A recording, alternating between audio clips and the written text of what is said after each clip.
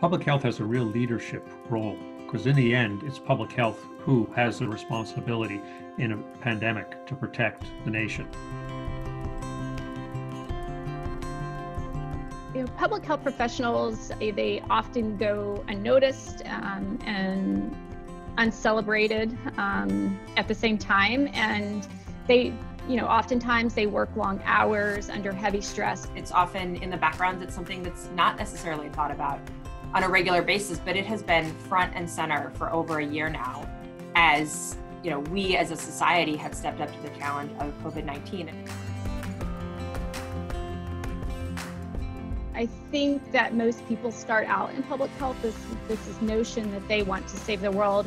Never has it been more clear that we're all in this together than the last year, and I think public health has really stepped up to that challenge. Public health has got our back.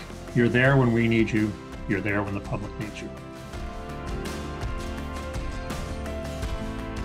And I think that people who do all of that in public health, they deserve gratitude because they will do it no matter what, because it's almost a calling. It's a very rewarding job at the same time. So even if we don't receive that gratitude, we could still go to sleep at night knowing that we did the best we could.